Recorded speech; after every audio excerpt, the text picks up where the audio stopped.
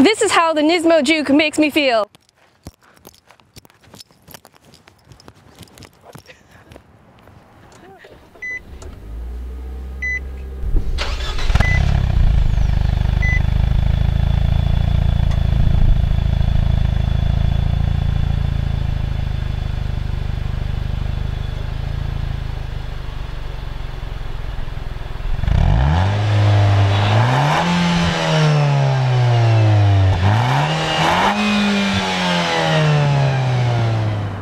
This is the 2014 Nissan Juke Nismo RS. It's the regular Juke's evil twin, and it's a lot of fun to drive.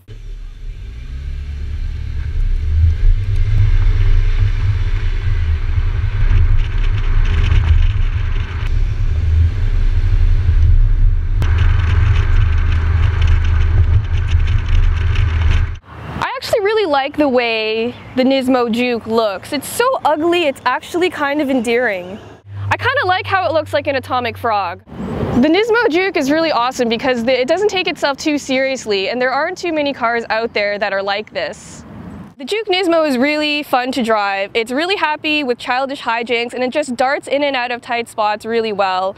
It's also super responsive and really engaging to drive. Well, when I got in the Juke, I was surprised by how hatchback-like it feels. It doesn't really feel like an SUV. It feels more like a fun little car. Kind of like a hot hatch, but with a little bit more ground clearance. I think the Fiesta ST actually rings in at a little bit less than the Juke. The Juke, I would say, is a lot more fun than the Fiesta ST, although I'm a big fan of that car as well. I feel like the Juke is slightly overpriced. It's a little bit out of the range of a student car. It might be something for someone in their early, mid-20s who needs something fun and practical and a little bit weird. The Nissan Juke Nismo is a legitimately fun, sporty car, and I feel like that's very rare in this market.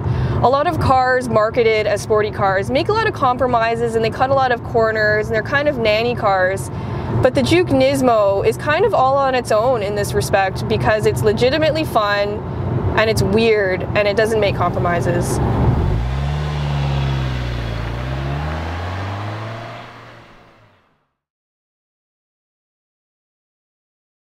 The Juke Nismo is different from the regular Juke. Oh! This is gonna be a fun day. This is gonna take forever.